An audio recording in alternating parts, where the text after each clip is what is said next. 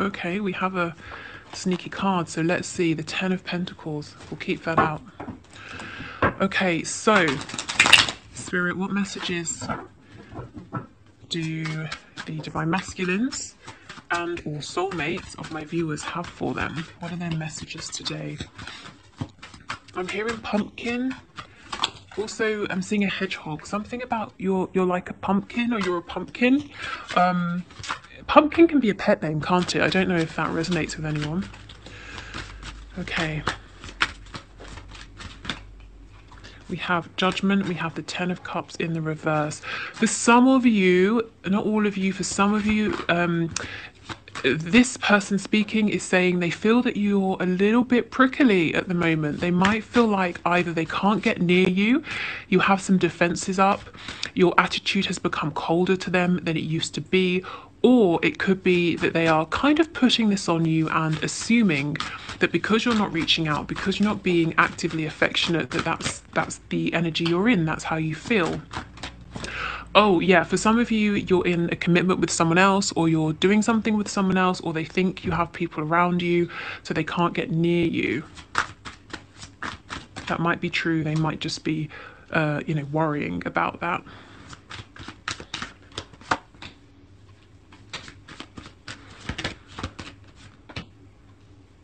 Okay, this person's manifesting you. They might be doing it consciously. They also could be manifesting you because they're thinking about you. They're having deep feelings about you. And when our head and our heart are in alignment, that's when we manifest. So they're trying to draw you towards them. If you're seeing lots of signs, synchronicities, it's probably because they're doing this. They're thinking about you very heavily at this time. So even though they feel that right now, if for some reason you're out of reach, they're still holding on to you very tightly. We have the Four of Pentacles here. They have decided what they're saying to you today is, in the past, I fucked up. I wasn't honest. Maybe they outright lied to you. Maybe they hid something from you. For whatever reason, it could have been their own fear, self-protection. It could have been that that's how they're used to dealing with people and they thought that it would be okay with you and it wasn't. But they're saying, I would love a second chance or a third chance or a fourth chance, whatever number they're on. I would just love for there to be a new beginning here. I feel like I'm ready to drop some of this ego that I have, but I also feel that for some reason I can't approach you right now. So let's have more of a look. For some of you, yeah, the Ten of Pentacles, wow. And we've got the Fool with the Ace of Wands. So they feel passionately, they want a passionate new beginning, but they're not currently taking this leap of faith or this leap towards you. So the Ten of Pentacles, some of you are focused on work, money, finances. They see you as very abundant. They can see a future, having a commitment, a family with you, whatever that family looks like to them. Or they have a family, they're not single, and that's preventing them from, that's like another layer that's preventing them from coming towards you. So they're manifesting you from the sideline. So what did they do in the past that wasn't authentic, please? What do you want to say to your soulmate or divine feminine? Yeah, what's your message? What do you want to say? Oh, they took too long. They put the brakes on. They deliberately, in some cases, confused you, tried to cause conflict. There were mind games because they had a big decision to make that they didn't want to make. And it's almost like their decision was either to stay stuck or to kind of self-sabotage, to mess things up here. Yeah, look how defensive they were in the past. This person was acting out of a low vibration. They weren't awakened. They probably were very stressed out already when you met them, with lots of things going on in their life. If you look at this guy, he's got two entirely different shoes on and he's completely unaware because he's so focused on this perceived attack or threat. Maybe they felt you were too demanding in the past, or this connection, it scared them. They didn't understand what it was, but they knew it felt very intense, and maybe they weren't looking for it at the time, or they didn't anticipate that this sort of connection was going to come into their lives. For some of them, they kept you at bay, out of their heart space, by or through sex, sexual energy. Anytime maybe you tried to be sweet, gentle, caring, they would come back at you with something that was sexual. And I think, to be honest, it just, I think you got sick of it and you just said, fuck it, and walked away. Like, I'm tired of this. There's a, yes, there's a place for that kind of energy, for this sexual energy, but it's not every single damn time we speak. Whew, okay. We've got the Queen of Wands, the Seven of Cups in reverse, the Sun in the reverse. So now they want commitment. Now they're not confused. What they can't see clearly is how to make it happen. For some of you in the past, with all of this sort of deflection, sexual energy, with little sort of maybe emotion or honest communication, you may have felt devalued, that they didn't really respect you. Well, they do. They absolutely do. This energy was more about them, not being ready for this connection, or being fearful, or just not really trusting, thinking, what the hell is this? I've never experienced anything like this. Tell me about this Emperor, please. Yeah, something happened to really maybe humble your person, to help them to move past the barrier that their ego had created. And the ego, it can be responsible for, it is responsible for lots of things. So it might have been that through their ego, they constructed their reality, the sorts of people they have in their lives, the kind of relationships they have, how these relationships look, the kind of life they want to live. And something has come in to shake that up. They're now reassessing. Okay, let's see what they're thinking of you. Well, yeah, they want this new beginning.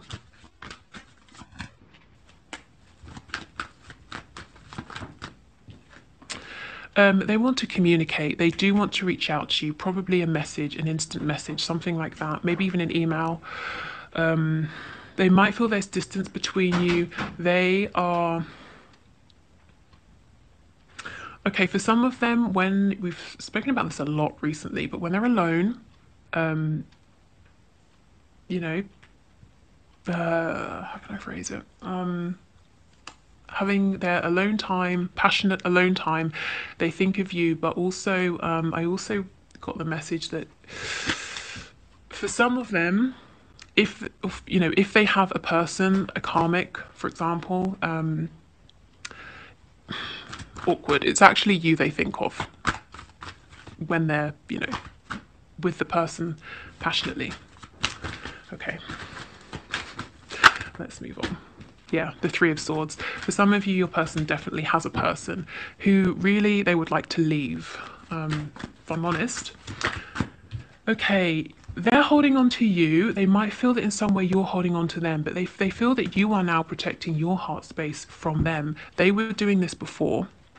You're now doing this, protecting yourself from them because you've been hurt. You might not sort of trust them.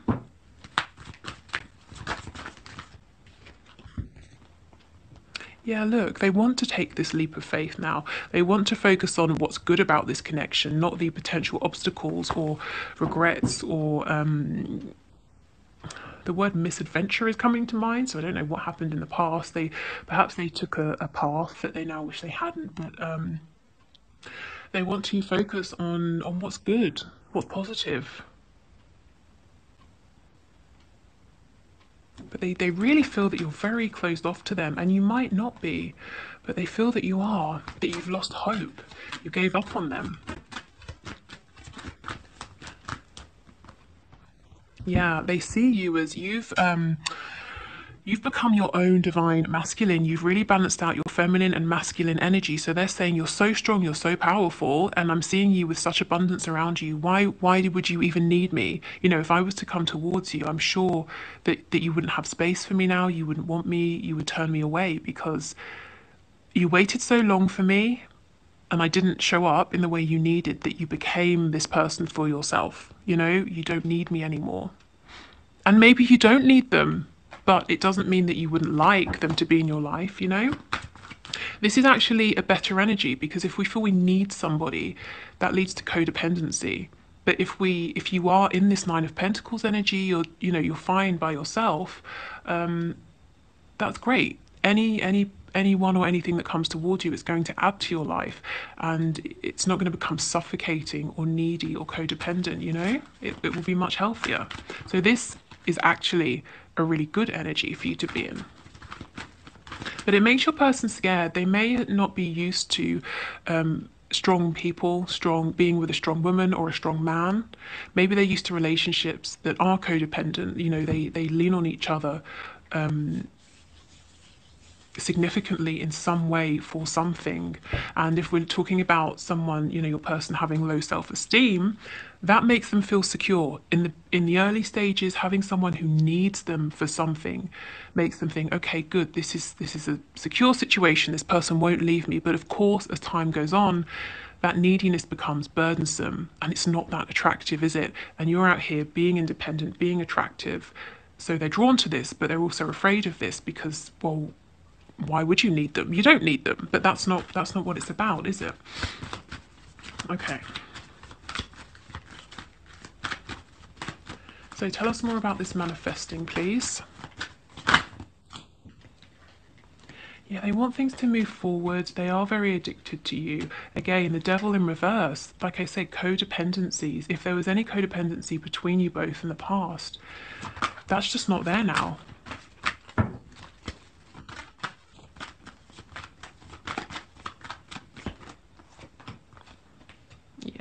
They want to come towards you, but look at this. They're afraid to take that risk. They feel that you're not open to them anymore because of how slow it's been or how they treated you in the past. And you know, the thing is, they're not going to find out if this is true or if you are open to them unless they communicate, unless they reach out. Let's see what's on the bottom. The moon. Yeah, this person is sort of sitting with their fear right now, sitting with the unknown, trying to fill in the blanks for themselves, thinking maybe worst case scenarios. We've got 2 towers here. They might feel if they come towards you to see what the situation is, you know, they'll have this double tower moment and it will be disastrous, and they'll realize it is too late. So we've also got the 8 of Swords, really in their heads right now, needing to change perspective here. You know, it's like I said, seeing you being empowered, it doesn't mean, it's not a red flag to say don't approach you. The change in perspective would be to say, okay, you are very empowered. Hopefully they are becoming empowered as well. They're certainly realizing maybe what wasn't working in the past. So now we won't have codependency. We can actually have something very healthy and realistic here, something that could work.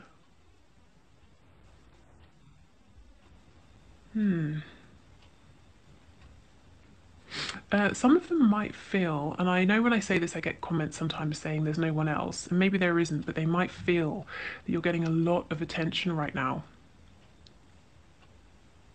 And they might feel that they have some very strong, there are some strong competitors, you know, that they would have to really step up their game to be the person that you would choose.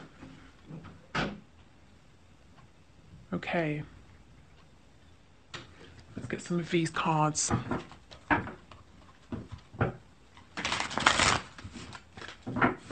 So essentially their message is to you, I can see you, I see you standing strong, you're in your power, and I'm genuinely wondering, why would you want me now? You know, what can I bring? What can I offer?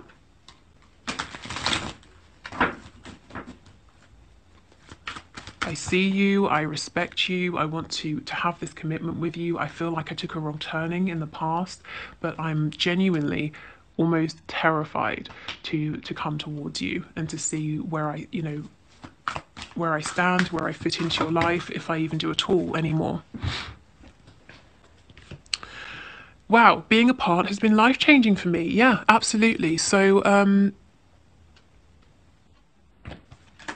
it's helped them to realize they didn't let you into their heart space. It made you feel devalued perhaps in some way, or just completely frustrated. I look at this card and I'm really, when I pick it up, I just get this feeling of instant irritation, frustration, outright annoyance. And it's because your person, they were stubborn, they were difficult to you know, the heart space, it was so closed, and all of this sexual energy, I think, you know, for some of you, you just thought, every time, not every time, sometimes, fine, you know. Okay, I can't give up on my responsibilities right now. So some of them do have this karmic partner, this karmic situation. I do think they want to probably change things up there, but they're saying they can't right now. Yes, I'm sorry I held myself back with you. Yes, they are. I wish I could take back the things I said. And sometimes for me, this card works for me the opposite way as well. You know, I'm sorry that there were things I should have said that I didn't, or I wished that I had said and I didn't. Is it possible to forgive and forget? So they do know that they've done something here that they wish they hadn't. Our connection still affects me. So even if they're walking around and you know you have no sign that they're thinking of you or that they care, they do. What's on the back? You've affected my life significantly. Yes, breaking down this ego, helping them to reassess, to think about things, to not just say, well, you know, when people grow up, they get married, they have 2 children, and they live in a house. You know, maybe you're making them question this. Is that how it goes? Is that what they want? Maybe it is. Maybe it looks slightly different. Maybe there are certain things they don't agree with. Maybe they are actually open to other things that they had just assumed that they weren't open to because the people around them didn't do those things. I feel this person's really been on the hermit's journey. They've really gone within, and it's thanks to this connection that at first, to be honest, freaked them out. Okay, so if you want to see, if your person's with a third party and you want to see what's going on, how do they feel about that person? Let's have a look now. If you're not interested and you want to stick around for the one question, one card reading, just click on the timestamp in the description box below. Otherwise, let's have a look and see. I have no idea, honestly, what's going to come out. So potential trigger warning. I don't know. Maybe it won't be triggering, but we'll see. Okay, so Spirit, for my viewers, my subscribers, whose divine masculine or soulmate is in a relationship with a third party, with a karmic, or any sort of third party, can you please show us how is this person feeling about this situation at this time?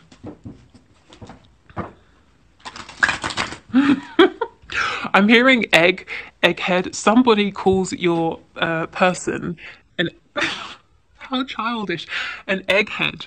So the person that your person is with, their karmic, their third party, refers to them as an egg. I can't say it, it's ridiculous. As an egghead. So I don't...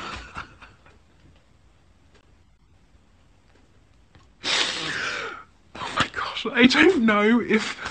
I'm sorry, it's too funny. I don't know if they literally say, like... if they...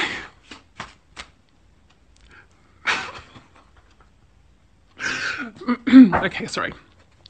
I don't know if they would literally be like, egghead, do you want a cup of tea? Or maybe when they're talking about your person, if they're talking to their friends or something, they might refer to your person as an egghead. Not very nice. Okay, Spirit, what does this person, the divine masculine or soulmate, think of the third party, please? The 5 of Pentacles, oh, the 7 of Wands, okay. So this is a pretty cold situation. There's definitely lack here. They could be struggling financially. Your person, they could feel very, even if they're living together, it's almost like they exist separately. You know, there's no feeling of warmth here. Yeah, I feel that with this defensive energy, there may have been arguments. This 7 of Wands energy, you're familiar with this. You know how well your person can block people out of their heart space. So this is what your person is doing with the karmic. Okay.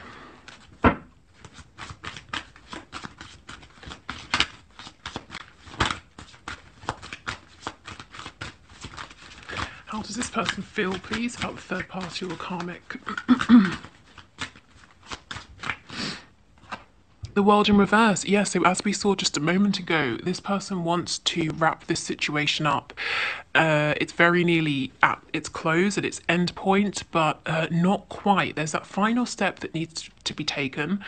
With the world, there could be distance between them. For some of you, maybe there's a separation here that you don't know about. Maybe your person's actually moved out. The world, this situation, this connection has been a karmic lesson for your person, or some kind of lesson here, some kind of life lesson. It may be that they had to step away from you, or they had to be in this connection to realize how special your connection was, or, you know, that nobody can replace you. They cannot have the feelings and the connection they have with you with just anybody. If this is someone they were already with when you met, there might be a lesson here about standing up for themselves, confidence, you know, in order for them to get themselves out of this connection to be with you.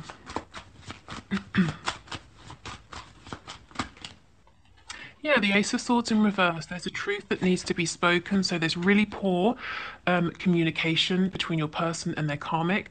However long they have been together, there is already a significant amount of pain that's happened, confusion, upset, pain, emotional, psychological. Yeah, the King of Cups in reverse with the Seven of Wands. This person, your person, is very emotionally closed off to their karmic, to the third party. They might even, your person might be a bit sort of surly, cold, snappy with this person, you know, quite defensive. Your person might say that they're going out, and then the karmic will say, well, where? And your person says, does it matter? And then they slam the door and leave, or, you know, that kind of an energy.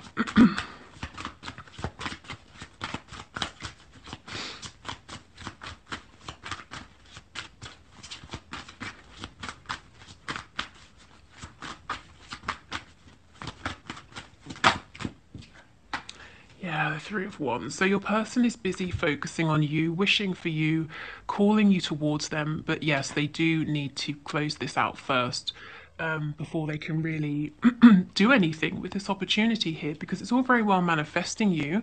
But then what happens is you appear, or some sort of situation. Let me rephrase.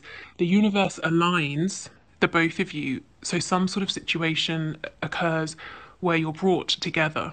But if this third party situation is still hanging over your person, they feel limited in terms of what they can do with this opportunity.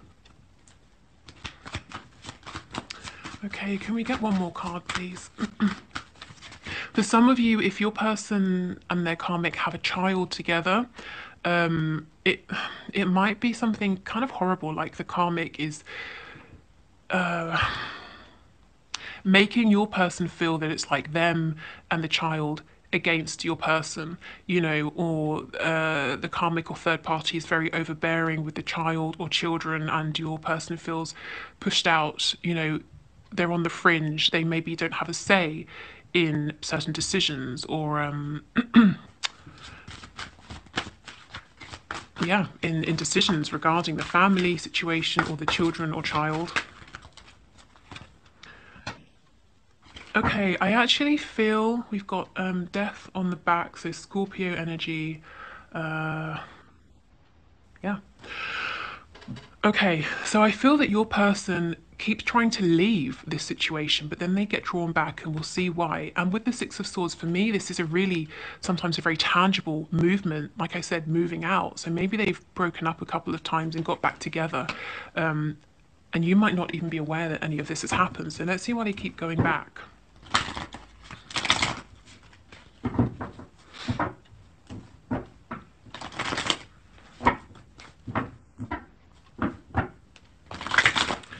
Okay, what's the Six of Swords in reverse about, please? Can you show us? What is the Six of Swords about?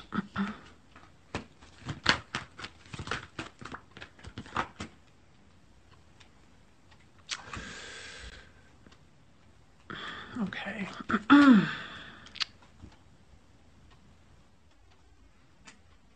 Okay. I already have a couple of storylines, so let me go through those and then I'll pull some more cards because this isn't going to resonate with anyone, I already know. Wow, with anyone? Jeez, I hope it resonates with someone. I meant to say everyone. Okay, so the reason they leave and go back, two things. There's a set of people here, divine masculines or soulmates, who break up or have an argument and temporarily break up with this third party. They go out, they have their fun, maybe have some drinks, possibly sleep with someone, then they go back to the karmic. The other storyline I'm seeing is there's this temporary breakup, your person pulls away. This separation is their truth, it feels good, but then they get scared.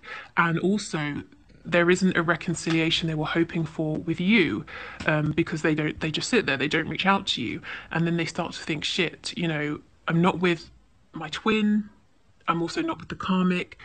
They start to panic and then they go back to the karmic. So, okay, like I said, that won't resonate with everyone.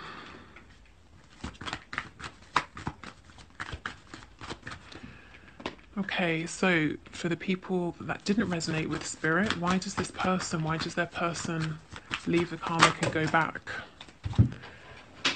Okay, you're the Five of Swords.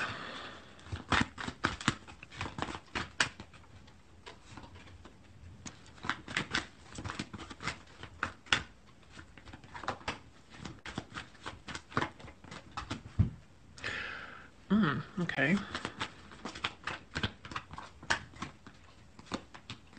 Yes, their ego gets in the way, their fear gets in the way. So this set of people, I'm not seeing that they necessarily go off and sleep with anybody, but I do think they have some time apart and they start to think, I don't know, I'm not sure about being out here on my own. It could be to do with financial, a financial situation or the home or something practical. So they think, well, let me just make amends and go back. And see if I can make it work this time, even though that's not really what they want. Yeah, it only leads when they go back. Whatever storyline resonates, it only leads to more arguments, struggle, a feeling of trying to screw the other person over first, trying to win, digging up old wounds.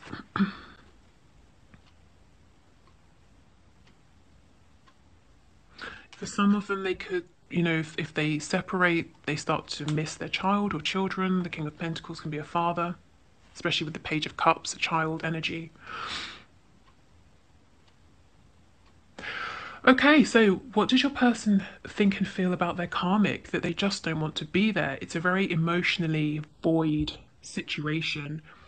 There's active hostility here, but they're struggling to completely step away. You know, it's like this ending, it keeps appearing and disappearing, appearing and disappearing. But they're not happy, they're really not happy. This is, you know, I'm glad, I know it's not nice, but I'm kind of glad to be putting these cards away, and I'm glad that I'm not in that situation, you know. That sounds really mean. I know. What I mean is I wouldn't like to be your person having to go home every day to that situation with the karmic, you know, and I don't think they like it either. That's sort of the energy that was coming across, because it's just cold. It's it's like two strangers living in a house, you know. Okay, so if you're leaving us here, thank you for watching. If you'd like to book a reading, the link is below. The Facebook group is below, some free meditations, a link to my Twitter account, you know, all those things. Otherwise, we will do the one question, one card reading.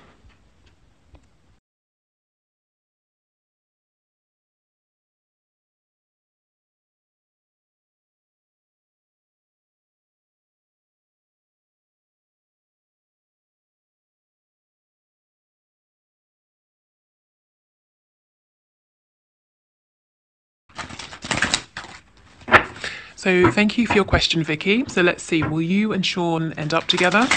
And what do you have to offer one another? So that's going to be quite tough to get all of that in one card, but we'll see what comes out. So Spirit, can you show us, will Sean and Vicky end up with one another, and what do they have to offer one another? Will Sean and Vicky end up together, what do they have to offer one another? Can you show us, please? Okay, so we have death in the reverse. So I feel that before you can come back together, something needs to completely end. So if you're in separation, it might be that there's a way of seeing something that needs to end, or the cycle that you may have been holding on to, whether it's you, him, both of you, it needs to be completely released. And in coming back together, in order to bring something, you know, you said what do we have to offer one another, so to bring the kind of the best versions of yourself, and I feel that that's very possible, that you actually have a lot that you can offer one another. It's necessary to kind of release either old versions of yourself or an old version of this connection, but something does need to wrap up and end completely. It's almost like you're in this period of this prolonged ending, and there needs to be a complete release for this fresh energy to come back around. So if you are in separation, if it feels like there's an ending, try not to fight it, try not to resist it, because it's only slowing things down. And death, it's about sort of a rebirth, you know, the phoenix rising from the ashes. So you don't want to stay in the ashes. You've been through the painful bits, so now it's about rebuilding. But you must let go of anything that's outdated facades, any kind of illusions, inauthenticity and inability to step into your truth. Again, whether it's you, him, or, you know, both of you. But yeah, something does need to just sort of complete those final stages of completion, and then we get this fresh new opportunity. And death is a major arcana. You're absolutely in one another's lives for a reason, and I do feel that there's probably a lot actually that you can bring, both of you, to this connection. And I just saw the number 222, which is a number of new beginnings in partnerships. So yeah, definitely the message here.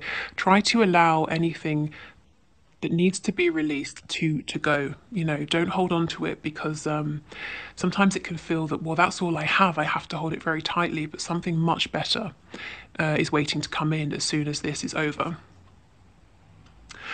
Okay, so I will leave it here. Thank you everybody for watching. Take care, and I'll see you on Friday.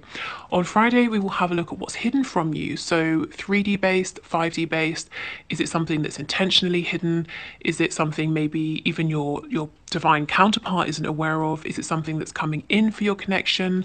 Something spirit's working on? Something to do with your manifestation? Maybe it's a blockage. So we'll just see what comes out. So anything really that spirit would like for you to know. Okay, take care and see you then. Bye.